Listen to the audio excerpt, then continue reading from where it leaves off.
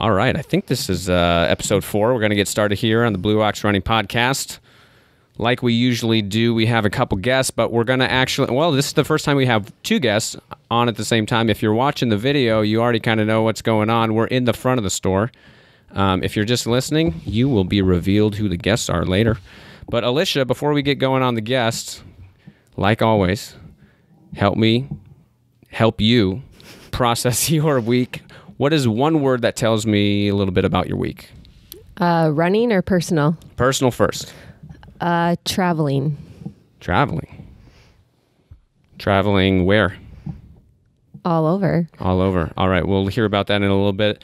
One word that helps me know where your running is at. Building. Building. I'm building. You're building. Okay, I took that differently. All right, but we're going to get started. Here is our nice little intro music. So what's your spring running goal? Qualify for the Boston Marathon. Claim the beer mile title. Training for a triathlon. 20 minutes again in a 5K. To run happy. Balance running and family. Finish Grandma's marathon. To not die. Fast. Or slow. Let's go! Fast or slow? Let's go! Fast or slow?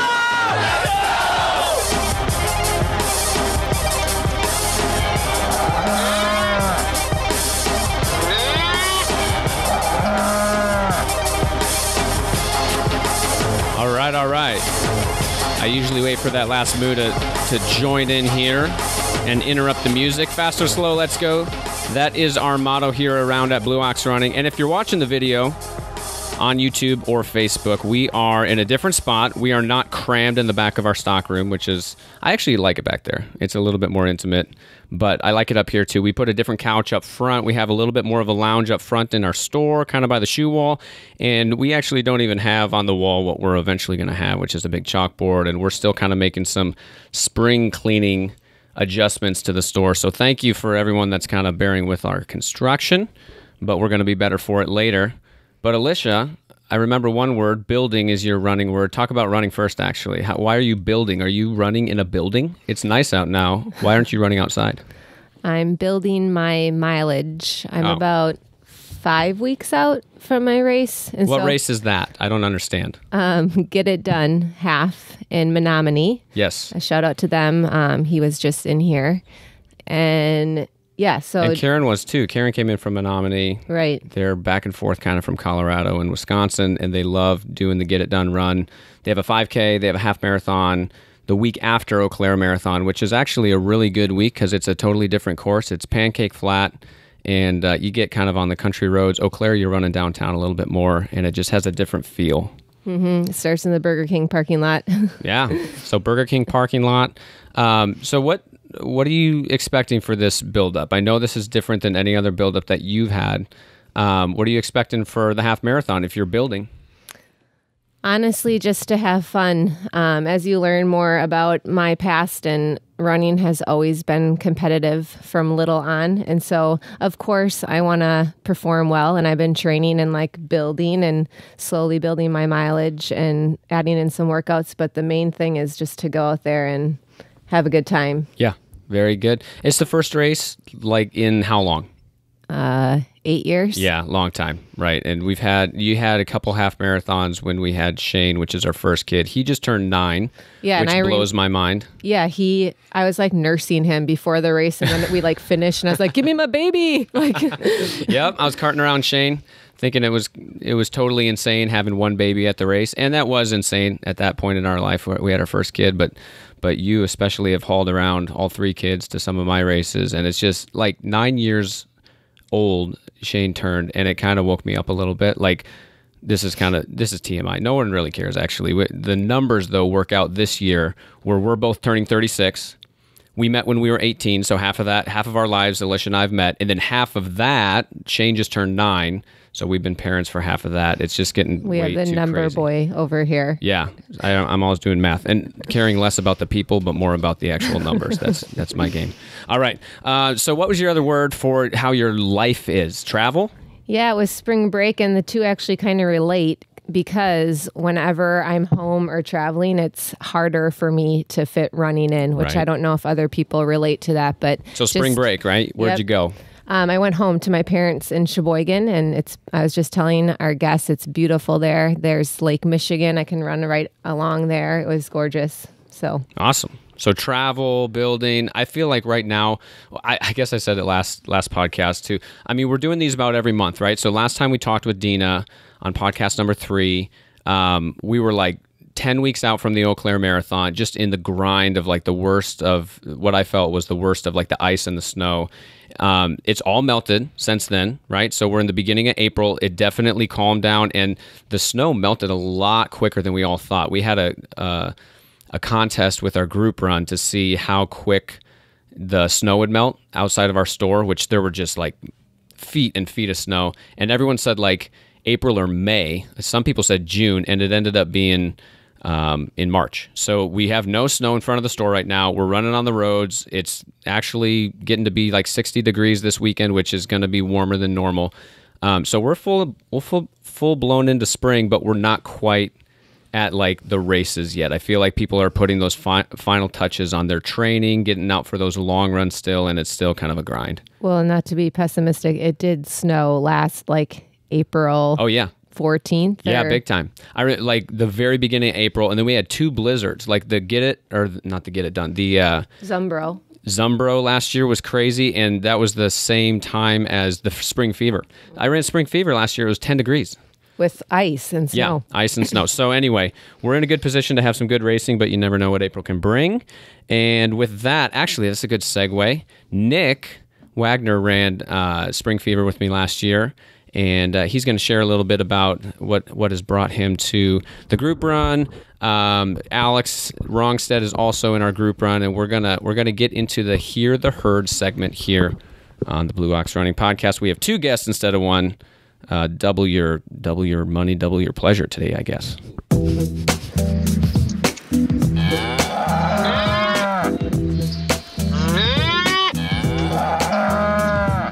All right. So we're hearing from the herd today. We have a couple of stories to share. And just to give you a precursor, we're going to get into the stories and everything, but our motto is fast or slow, let's go. So part of that is fast, right? So we want to know from the community, some of the faster runners, some of the mid pack, some of the slower runners. We all know that we all have stories, and there's kind of more than meets the eye than just looking at like race results and who's in the front of the pack, the middle of the pack, and back of the pack. There's a couple of things that are common between Nick and Alex's story, and we'll let them share that. But essentially, what I always see in a big group of runners is a lot of things, but we're all kind of the same but different. And we've said that on the podcast before. There's a lot of commonality, but a lot of things you might not really realize with some of the faster runners, with how vulnerable and how crappy their training can sometimes be, but also with some of the life events that set them back. I think when I look at like professional runners and the really fast runners of the world, I always just think they're always just cruising. Their training is on Instagram. They've got these beautiful pictures of them running down a trail or running on the roads and doing a good track workout. And you kind of don't realize how human even the professional athletes can be with all sorts of things, with things that set them back physically, mentally, all that stuff. So we have a couple guys that are a little bit more in the front of the pack in our group run typically, but they want to share maybe a little bit more than meets the eye with their background and some setbacks they've had, especially physically. So Nick, let me know how you got into running. How did you get into Blue Ox running, and kind of what's your background with your entry point into running? So I guess I started running in 7th grade, which would have been middle school for Regis. That's how 7th and 8th. Yeah. So you're from Eau Claire? Yeah, from Regis. Eau Claire. Yep. Awesome. So yeah, from Eau Claire, went to school at Regis, and I liked that. Cross country was a lot of fun because I did football the year before. Really? What position football? Just center? Like defense. Yeah, center. I think it was all of like 100 pounds then. Yep. Yeah, I got wrecked every game. So, yeah, I didn't really enjoy it, but then I did cross country. My uncle had done cross country, so that's kind of where the idea came from. And then, yeah, I really enjoyed it. I was up towards the front in my team and in the races. And then, like 8th grade, I won a whole bunch of races. I think every just about all of them except for one. Sweet. And my mom kind of jinxed me on that. She's like, you should. I won my first race, and then she's like, you should win like all the rest of them. Like try and win every race, and then the next race I got second. There, so, there it went. Thanks, Mom. Yeah, appreciate that. But yeah, ever since, that's what I've done. High school, college, ran in college, and Where'd you run in college? UW Platteville. Good. So right in the WIAC here, the conference in Wisconsin. Yeah, super competitive. Yep. I mean, They got a good country. program. Yeah, and Tom Anzac, Yep. great coach. Oh, yeah. So yeah, it was a lot of fun, and then Cool. So when did you graduate college? 2016. Okay, so moved back to Eau Claire, kind of around family. Yeah, so it was back after, for the summer after I graduated, and then in the fall moved to Phoenix, and so I was down there for about 9 months, working with my girlfriend Tegan, and then Who also is part of the Blue Ox Running Herd. right. And it's her birthday today. Happy Shout birthday, out. Tegan. Yeah, happy birthday. That's right. Yeah. Yeah, and then she ran at Platteville too, and ran in high school and everything. So both runners, and then Cool. So pretty typical middle school, high school, college progression. Alex, what about you? We're going to kind of tell these stories almost in parallel here, but your entry point into competitive running, or how did you get to the Blue Ox Running Herd group run? Yeah, sort of funny parallel with you. I went out for football and basketball and track in middle school, and it was almost out of just laziness that I was going into high school, and I was dreading the idea of being in high school football because I was a tight end. They put me right on the line there, and I was this tiny kid. Right. And so I tried to strike a deal with my parents. If I went out and ran 1 mile every day of the summer, if I could get away with not going out for fall sport. Really? So from there, it just naturally led right into cross country. I had a buddy who had a similar thing where he went and took classes at the high school at North, and then he would come back, and as he didn't want to walk up the steps, so instead to go to his 5th hour class, so instead he went to the cross country athletic meeting for the next fall, and I knew he was in it, and he was best friend at the time, and and I think so. Yeah, from the very start, there was this camaraderie. Right, you're on a team. Yep. You're not really bucking it alone or anything like that. Absolutely. And I ran JV that first year and just really fell in love with the culture and the people. Ended up running varsity after that, and then I was super humbled actually after my teammates nominated me to be captain the following year. Yeah. And so Scott Hayden, I was captain with him. Yeah. He's a local runner guy, super fast, super cool. And it was just cool. Everything kind of led into that. So pretty similar entry points as far as all four of us, middle school. And they're both from Eau Claire. Yeah, so we got local boys. Love it. So what kind of competitive, races have you guys done since college? Nick, you ran at college. Alex, what have you been up to since kind of those competitive days? Did you have a break, or I know you did, was it your first marathon last year? Yeah. Well, it was actually the fall of 2017. Oh, yeah. Yep. So when we opened the store. Yeah, right then. That lined up really well. I actually had to get far away from the competitive side of things after high school. I think that was a big theme running all 4 of those years, was just how mentally exhausting it was, even just leading up to the race. I would not be at full energy going into this high energy race just because I had overanalyzed or thought too much about it, and I was young, and it all kind of makes sense that would have been the case. So I had kind of fluctuated after high school. I always kept it as a part of what I had done and enjoyed doing, but it culminated. I think a pretty similar time frame actually in terms of racing, because I first race since high school became the Whistle Stop half marathon. That was just a month leading up to the Madison Marathon. Oh, so that was your first one since high school? Since high school, yeah. Got you. Yeah, and it went really well. It was I really like that distance. Yeah. And that race is really beautiful too. Yeah. It's, right in the fall.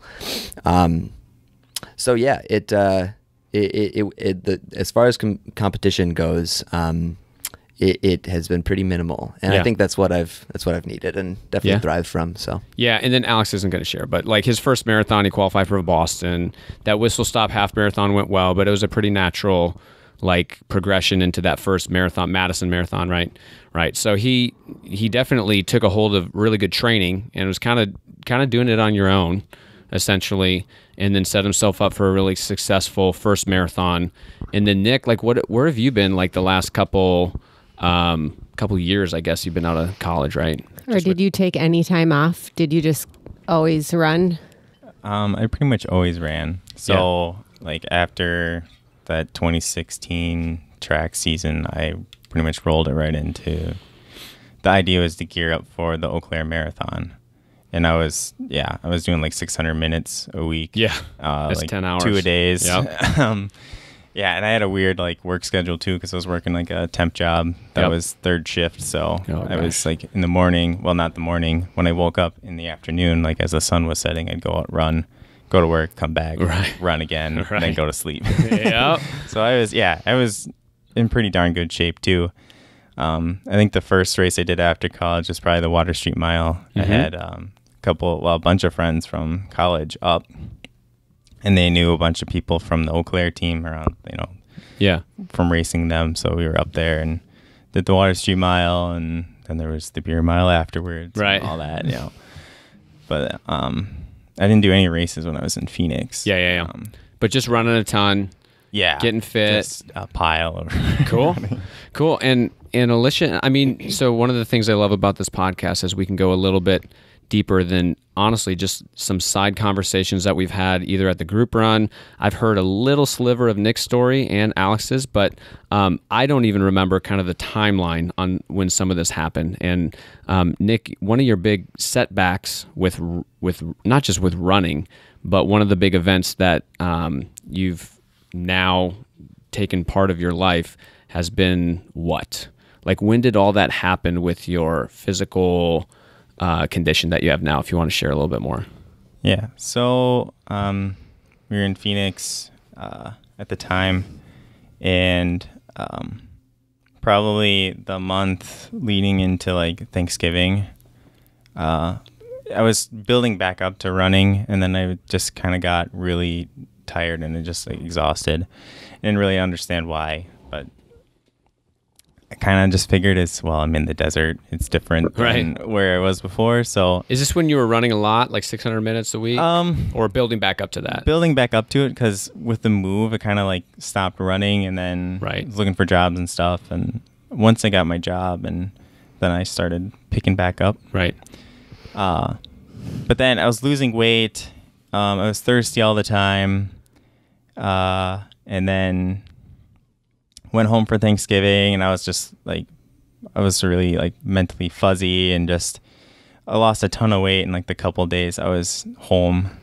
And both of these guys are not big guys. Yeah, Nick probably didn't have a lot of weight to lose. So, but like how much weight in a couple of days when you say that?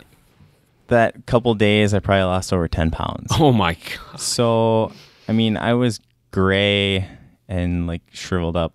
Right. Person, barely alive, and I told my parents like, let's go to the hospital because I feel terrible. And the plan was just to go once I got back to Phoenix, but I don't know if I would have made it back. Wow, jeez. So I went in, and one of the nurses could smell it on my breath, the fruity odor. Essentially, and my blood sugar was like through the roof. They tested it with a normal meter, and it maxed it out at 600. And then they did a lab, and it was like 992. So they're like, yeah, you have type 1 diabetes. Yeah. Like big time. Right. And put me on insulin like right away. They just do right away. Yeah. They're just like, yep, you need it like right now. Which, Nick, isn't it? I don't know a ton about diabetes, but it's kind of a different situation, like your age for being diagnosed with it, how correct? typical is it for someone that's healthy, that's running, that's whatever, 20-something? Because the couple people I knew found out about it like between maybe like 4th and middle school age. 4th grade? Yeah. Yeah, younger for type 1. Yeah, type 1's typically called like adolescent diabetes. Yeah. Right. Or, that's usually when you find out. It does happen later. It's just more rare. Okay. But it's funny because one of my teammates, like 2 years before, he was diagnosed with type 1 diabetes too. So ran with him, and he was competing in college and pretty successful. Right. But yeah, it's crazy. Yeah. Because it wasn't on my mind. Right. Like, why am I so thirsty? Well, I'm in the desert. Right. It's dry here. Right. And I feel like distance runners, when you're in like a high training volume too, you're just kind of like, well, some more than others are just kind of like, this is kind of part of the deal. I feel tired. This is like, you can chalk a lot up to, well, I'm just in a high training volume. Right. Or you're just kind of hard-headed about it too. You're not really taking care of everything that you should be. Yeah. So yeah, nothing. Yeah, all those things. Yeah, were definitely probably just, I thought, running related, and they weren't. And it was not on my radar. So hospitalized. Yeah. For how long? Yeah, for like, it was like 5 or 6 days. It just, wow. Because I was in like ICU for a couple. Yeah. Wow. Because it took a while to get me back down. Like they can't just toss a bunch of insulin in and drop you. It's not like you can just eat, and that's when it's set on like that weekend. It's not like you can just balance everything out with eating more or less of, like, how did they actually balance out your blood sugar with it that high? Like, was your body responding to nutrition, or was it just not? No. So without insulin in my body, what was happening was none of the sugars in my blood were getting pulled in by any of like my organs or muscles, and it was just all in your blood. All in my blood. So everything I was eating, it just went. All those carbs went straight into my blood, and it sat there. Right. And part of like, I was going to the bathroom like all the time. It was like every half hour or less. It was like on the dot. Gotta go. Like I cannot hold it any longer. That's like my body was trying to get rid of it. And it's not a very efficient way to get rid of it, but it was trying, to get rid of it. All those extra sugars. Right. So yeah, everything was starving. Like my brain, heart, just everything was starving. It had no energy. And then the weight loss is my body, in response to starving, is trying to burn or convert all of that fat into carbs, which is just going into my blood. Right. And then going nowhere. Right. So I had like maple syrup blood when I went to the hospital. Which isn't being used for energy. Like your body's just trying to make energy, and it's not using it. It's just sitting. It can't pull it back out and use it. So dang, how scary was that? I mean, you're with your family. Yeah, and they obviously, they could tell like I was pretty light when I got home. Right. And then, I just felt terrible. Yeah. And it was like the day before I was going to go back. Right. And it's like, let's just go to the hospital and see what's up. Because this is like, I could not keep my mouth closed. Like my face was so sucked in. Like it's just, it was an effort to like close my lips. So I know you, there's obviously a change in your life now with blood sugar and monitoring it and stuff. And we'll get to that. But when's the next time, like when was the recovery kind of trauma time over? Like when were you kind of back to normal weight, living a normal life? The weight came back probably in like a week. I guess. I ballooned up. Like my body finally had like hydration. It was like rehydrated. Like it was dehydrated that whole time. How did they reverse it? Like, is there a super serum? So like they had like a bunch of saline bags. Like I went through like when they first brought me in, like they hooked me up and my body like immediately pulled it in. Right. Like, it was like kneading it. It was I forget what the quantity of the bag was, but I ate it in like 5 minutes. Oh, it was gone. So, but yeah, it took a while. Like they hooked me up to insulin and they were basically just like constant drip feed. Yeah. To bring it down, they just have to bring it down slow. So it took a while. So I was high for a long time. Which then, the eyes were like the last thing to really recover. Like my vision was fine when I was in the hospital, but then when I left and went back to work, like my nearsighted vision was like nothing. It was just Really? blurry. So I actually bought like this really cheap magnifying glass so I could do work, and like I was using this magnifying glass to look at these Sweet. sheets of paper. So you do my work off. Sherlock Holmes. Yeah. Because I just could not see them. Yeah. So that's 2016. Obviously, Nick has recovered fully from that, and we'll learn a little bit more about what he has to do day to day, and especially with running, like with blood sugar. That's a big part of monitoring that. But Alex, 2017 Madison Marathon went great. Hungry for more. 2018, about a year ago right now. Looking forward to the Eau Claire Marathon, I believe, right? Yep. And then walk us through all of 2018. Yeah. And then how life is the same or different now, 2019. Sure. So yeah, post Madison, I was really inspired. I thought I felt like it was a good race. There were things I wanted to work on, dial in. So I started keeping a more. It coincided with getting a new Garmin watch, and that really helped with keeping really. I didn't tell him to say that. Well, they were a little too meticulous for me. That's right. They just the way they broke down every workout. You could take that to whatever degree you choose. Right. All the numbers. Yeah, you'll notice actually I don't have one on now because it changed it for me. It kind of rewired how I like to run, and so I got really into just the week to week, really getting into that long run, and this is in the dead of winter last year, so it was trying in that sense, but like I knew it was Eau Claire, and I know the city, and I knew I could train all over it, so I would map out all my routes. I would, I know I came into the store pretty regularly and just talked about training and different workouts. And so I felt super ready. Right. I had put in the miles, I'd put in the work. And the big thing I didn't anticipate on race day was the heat.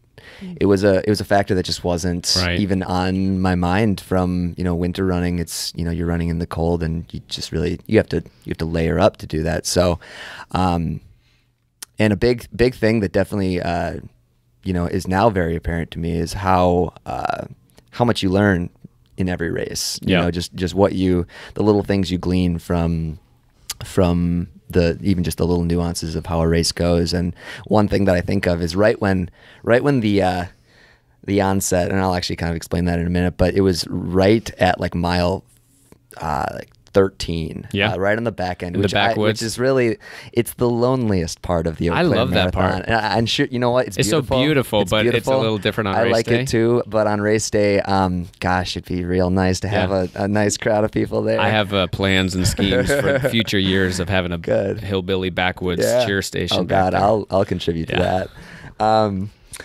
So anyhow, that was when they handed out the wet towels. Yep. And I remember you saying after the fact that you had taken one and put one under your cap. Yep. And I did not have the just the insight to kind of do that. And I also at the time I was really inspired by the runner Noah Droddy. I just thought his vibe was really cool, and he had like the long hair and the mustache and just sort of the rebel attitude. And so I had my hair down for that race. And I had trained with it like that, but it's a whole lot hotter. It increases, your body temperature quite a bit by doing that. So this is all stuff I just was, was unaware of. And I could feel my hands starting to go numb around mile 14. I felt, I started getting delirious, I started getting tingly, and I actually associated that with a feeling that I remember my first varsity race cross country down in Onalaska. I remember wearing like thick socks that race. Like this was my, I was stupid and young and just didn't really get it, and so I didn't hydrate properly. And about 150 meters out from the finish of that race, I collapsed. I remember only being able to move my neck. Everything else just locked up, and they took me to the emergency room, and I was diagnosed with heat exhaustion, heat stroke, and I was dehydrated. So I knew those feelings, and I knew it was coming. So I was we were on the bike trail, so like mile mile 17, 18 at that point. And I'm seeing my parents are incredibly supportive, and they were on their bikes and handing off nutrition throughout the race. And I just look over at my dad and I'm like, little fuzzy. This ain't gonna go my way. So it'd be interesting to know what you actually said, because like in our heads, like when you're in the race, you're probably like telling your dad something, and you probably whizzed by him, and you're like, hot, you know? Yeah. It really, there was like this moment where I knew that this is what I had to do, and Wait, you mean pull the plug? Yeah, pull the plug. Yeah, DNF.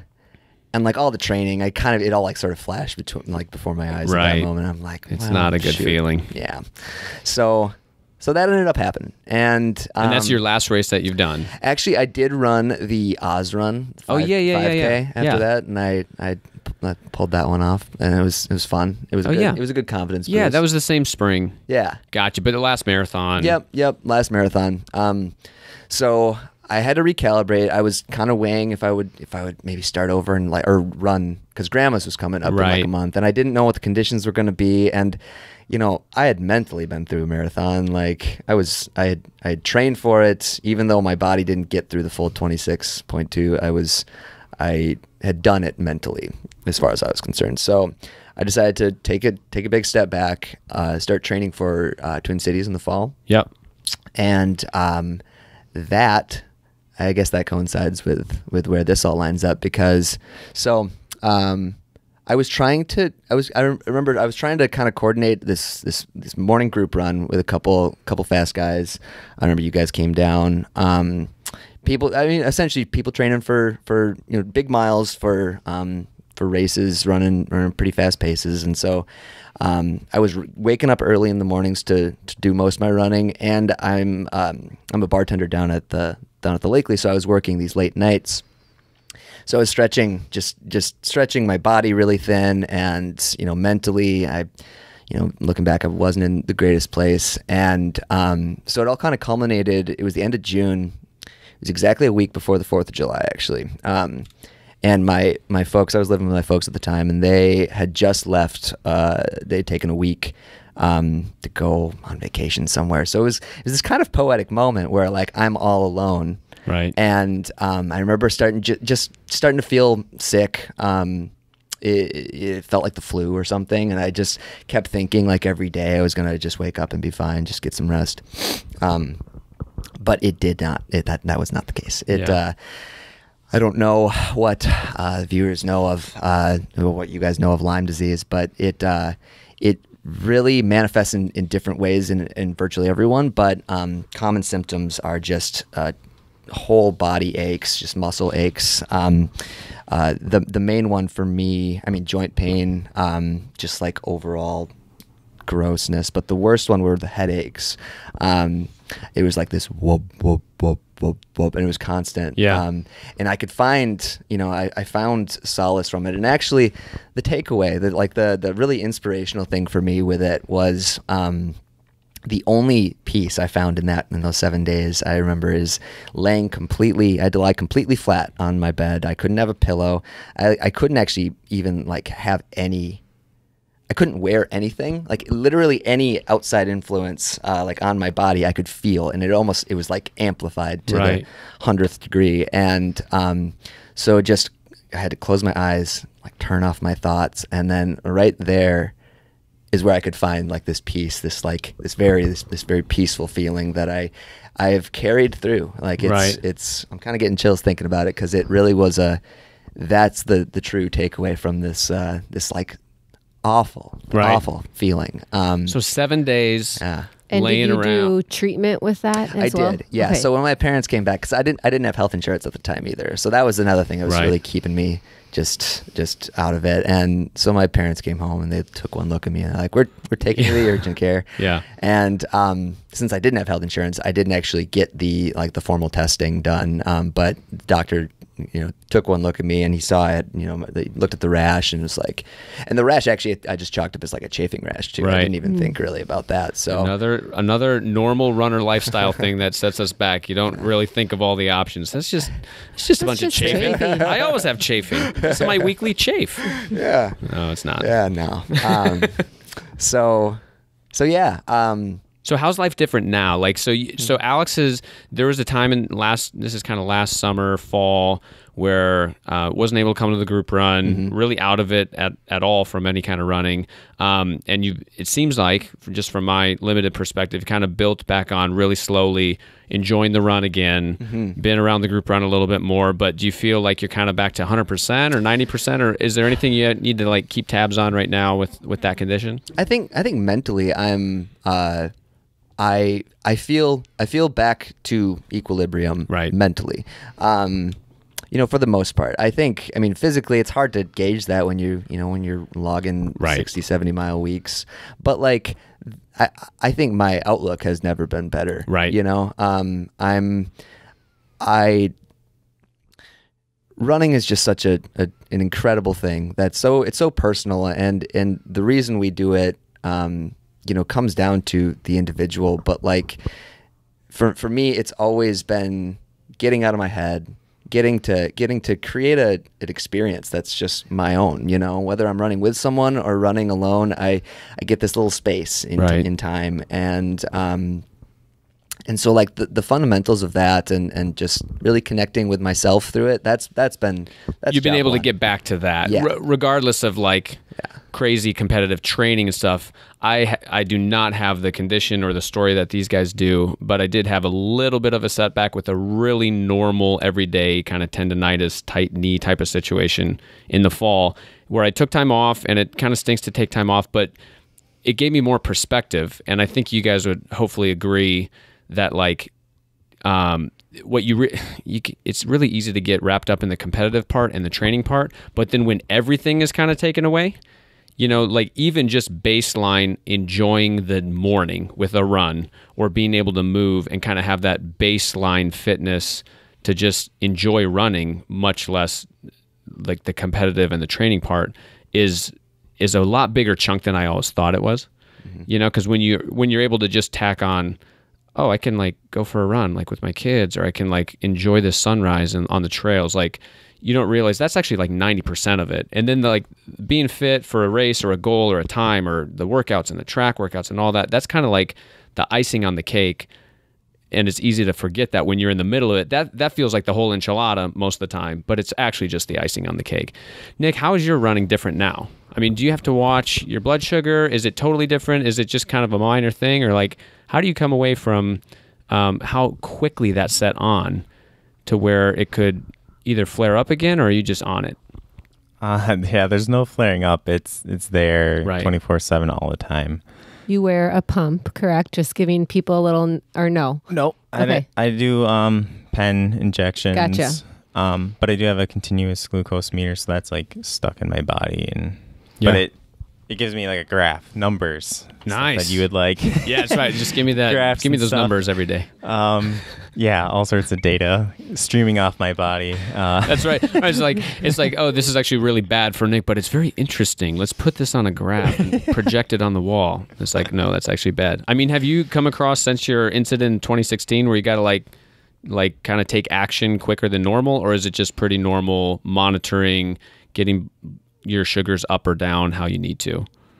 I mean, I haven't had too many, I haven't really had like emergencies, so much. Nothing that I'd call an emergency, but yeah, running is totally different now. Like when I come home, I have to eat a snack, depending on what my blood sugar's at and where it's going. Yep. Up or down. And then I have to bring gels with me, regardless of how far I'm going. Even if it's like a half hour easy run, like I still need it. I might not take any, but I need to have them. It's kind of a always come prepared situation. Right, because you could be out on the county roads, and if your blood sugar's doing... County? Counting? On the county roads? County roads. What did you say? What do you think I said? On the county roads. You were like Canny Road. On the Canny roads? On the county roads, out in the middle of Wisconsin, like we all like. Yeah, or you're on the trails. On the trails? Did I say that word all right? Yeah. All right. You could be out in the middle of nowhere running, and you get in trouble if you don't have the sugar, right? Yeah. I mean, if my blood sugars tank, yeah, it could be, I mean, as bad as like lights out, like I'm like unconscious and then maybe even dead. Right. I don't know. Wow. Like, low end, I mean, you can get like seizures and stuff, and that can be really bad. High end is, coma, and dying. Dang. I mean, that's serious stuff. Yeah, that's not just being like, oh, I was like when I think of someone going for a long run and not bringing enough gels, it's like I kind of bonked, right? Yeah, and I had to get back to that gas station and buy a Gatorade. It's like, no, seizures. And you just said the death word. Like, that's crazy. Yeah. And I don't know how quick, but dying would set in, but it's there. And I mean, if I'm unconscious, just on the side of the road, it doesn't necessarily mean anyone's going to see me. Right. Do you run with your phone? Yeah. So I use my phone. That's how I see that continuous glucose meter you data. Have this on. Yeah, road ID. Yep. So good. If someone does find me, they know what the heck's going on. Yep. But yeah, it's definitely a lot more prep work going into it, and then a lot of trial and error to figure out what needs to happen at different intensities as far as taking gels throughout the run. What about during race, like race day nutrition? Does it affect at all, like the like your nutrition plan? You're getting ready for the half, right? Yeah. How many halves have you done? Or what's the longer races that you've done where you might need to do some fueling on the run? I did 1/2 in Bemidji last fall. So most of the shorter races. 5K, 10K. 5K, like, I don't have to take anything during that because adrenaline releases carbs in your blood. Right. I mean, it just, it sends my blood sugar up to right around 200 just with adrenaline, like crazy before this. Right. I mean, Nick's like dialed into his numbers. I mean, that all is a reality for us too with adrenaline, but you just know more about what your body actually naturally does. Right. Yeah. Race day. Yep. So yeah, for the short races, I probably don't have to take anything. But then with the long ones, with the bigger demand for energy, I do absolutely have to take stuff. And that even for this upcoming race, I don't really know. I had one race, but I don't know, every race is going to be different, and the day is different, and your mood is different, and the conditions are different, so things are going to be different every time, and it's not like you go out every weekend and run a half marathon. Right. Mm-hmm. So I don't have a big collection of data on what a half marathon race day is going to be like. Right. So even this one's going to be... The Eau Claire half, correct? Yeah, this Eau Claire half, I'm still going to be kind of winging it a little bit. I have a plan, but Got your emergency gel or two. Yeah. I mean, I'm going to have just like a pile of it. Pile of Smart. I see sometimes when you come back from the group run, like Tegan will like hand you Smarties. And at first I was like, sweet, I want some Smarties. I think but I that's said that very too. intentional. I was like, I want some candy. I'm so like before oblivious. I knew that about you. I know, I'm just like taking Nick's candy and he's like kind of like a little woozy. I'm like, oh, give me some Smarties. Yeah. So I'm sorry if I ever stole your diabetes candy. I don't think you ever did. But. Okay, good. Alex, how's life's different now? I know that you're kind of running easier. Do you have your training is a little bit more carefree. Do you have any aspirations of hopping in another race in the next couple hours or the next couple years? I've put a little thought into running the whistle stop again. I think as far as distances go, I really like that half. I think if I am to if I run another marathon, which I'd like to, it definitely is a part of the drive. I'd like to run Eau Claire again. Yeah, there's kind of it's killer. Yeah. I mean, I know that and you'll get some redemption. Mm-hmm. I think there's probably something there too. There's a little bit of redemption needed. Yeah.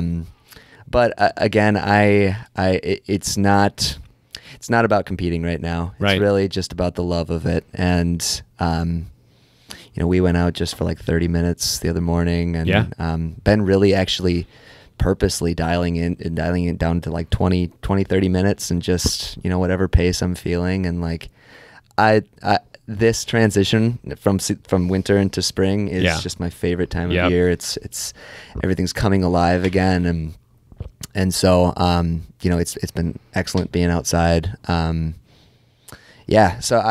I'm as far as going forward, just making sure that every time I'm going out, I'm good with me. Yeah. That's something we came across with Dina's conversation too. Is like things could always be better, but they could always be worse too. I mean, she had cancer, so like just being alive, putting your feet on the floor in the morning, and then being able to do something you love, and then being able to compete. Like you just have these different layers, but I think we see a little bit more sobered up when something does take it away, for better or for worse. Mm-hmm. Let's do the speed round.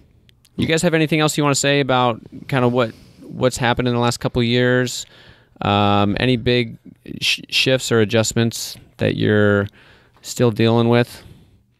Not off the top of my head. I want to thank you guys. Yeah. I mean, this is fun stuff. Literally since you guys opened, which actually, you know what? I want to take this opportunity. Oh, let's do it real quick, because so you opened about a month before my first marathon, and it was a big deal to me because I'd never run one. I was running the one that my dad had run. And speaking of birthdays, by the way, I'm turning 30 on the 14th. So maybe when this airs, that'll have happened. But my dad and I share a birthday. I was born on his 28th birthday. And so I really wanted to run that Madison Marathon. And you guys opened right then, and I needed shoes. Weren't we not even open one time you came in here? Yeah. I'm pretty sure I did you used our Yes. We're like, let's see if all this equipment works. Yeah, you were Go testing. on the treadmill. Yep. And so the monitor's broken. Keep running, I think. Well, you hooked me up with a pair of Kinvara 8s. Yes. And we're up to Kinvara 10 now. This is a flashback. And I'll tell you what, they have become more of a shorter distance shoe. Yeah. So they're not entirely broken. They're not. They're still totally active. dead. They're actually looking pretty good. But I wanted to. We're gonna get it back to the store. This is a moment. Give me the other one. No, this is a moment because there's a lot of, without going into the whole thing, there's a lot of consternation about like where did we make our first dollar, or like who bought the first pair of shoes, who did the first gate analysis. Obviously, we had like a grand opening. And I actually have the pair of shoes that we sold there first. Yeah. But Alex actually got his foot in the door before that. So this is actually the first pair of shoes. And then we also have another, I sold my brother-in-law a Garmin before that. So there was a whole sale there. And then before that, we sold like a random towel at a Fit Expo. Nice. Like this kid walked up with some quarters. He paid in change. And that was actually our first dollar. And I was sitting there like, is this actually like, this is actually our first, this is a big moment right now. And everyone's like, I'm like fumbling with change. And so I actually saved the 4 quarters. Oh, beautiful. It wasn't our first dollar that we're going to frame. But these are very important. This is the first pair of shoes we ever sold at Blue Ox Running. Ooh. And I wanted to just share, Nick and Alex are pretty regular attenders in our store. We've gotten to know them personally, not just running related, but so it's been a pleasure getting to know them. And I've run with both of them. And it's great. Friends. It's stuff like this that's so helpful. I mean, even before we started the podcast today, we're talking about Cole and Steph just had their baby. Yeah. And we've seen some people just through the group, make friendships that weren't there before. It's kind of like, we just kind of want to go run with some people. And Nick and I. Nick and I. So Nick and Alex didn't know each other. Yeah. Now they're doing a podcast together. That's right. Sharing diabetes and Lyme stories. That's right. All right. All right. So we're going to do speed round, which is basically quick interval session of questions. So we're going to do 3 to each of you. Okay. And we're going to alternate. Oh, gosh. You going first? Sure. I'll go to Nick first. So they both have to answer my question? We're going to do Nick first. So you, then me, then you on Nick, and then we'll switch since you guys are local boys, favorite place to run in Eau Claire?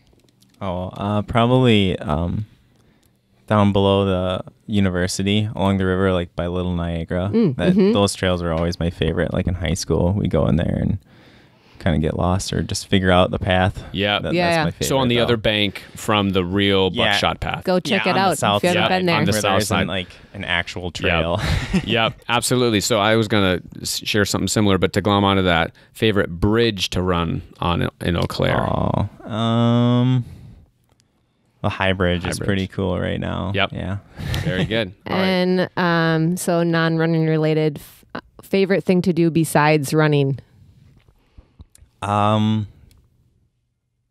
probably go like, I don't know, go to like a race or something, like motorsports and stuff. Oh, sweet. Yeah, See, motorsports. learning new things. Yeah, I didn't know Nick was a motorsports guy. All right. We'll have to do that as part of the group run somehow. Some monster truck rally night. All right, Alex, first question. What is your favorite style of running hat? My favorite? Oh, well, obviously the Blue Ox trucker hat. It's a freebie. Yeah, sorry. I've been wearing proudly since. All right, day one. this is the real question. All right, what's your favorite type of shoe or favorite shoe that's non-running? Geez, these guys. Oh, the Saucony Bullets. Yeah.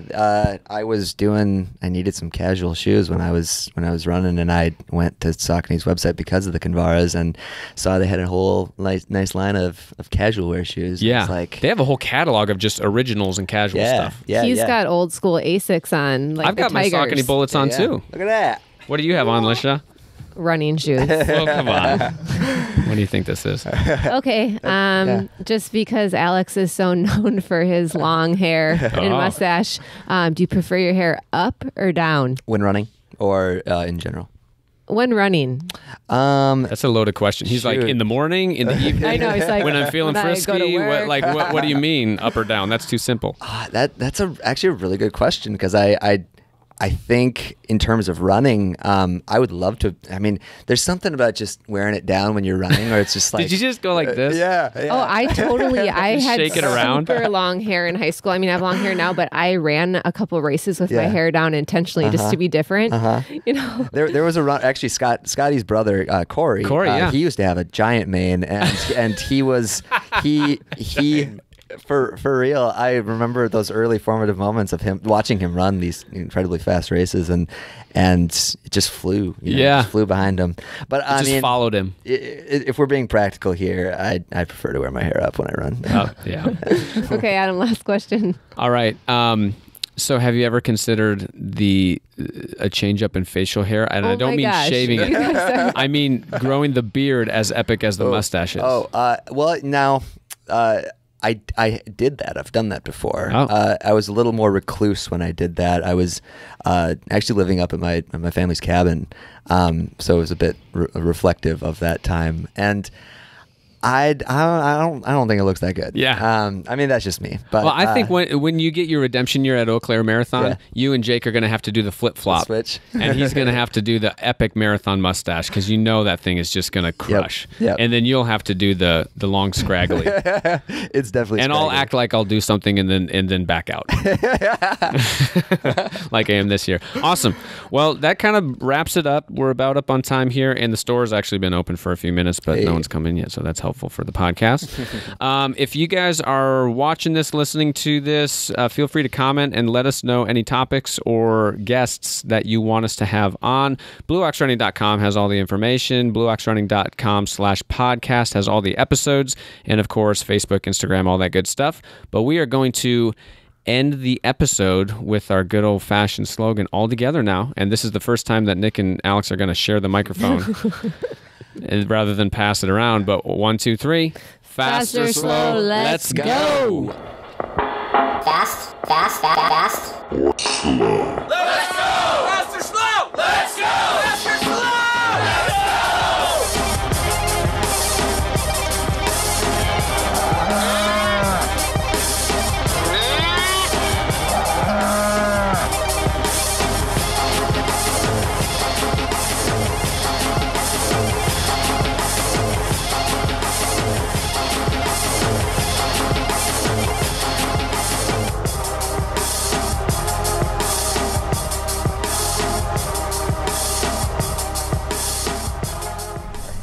Do you need to shut off the video?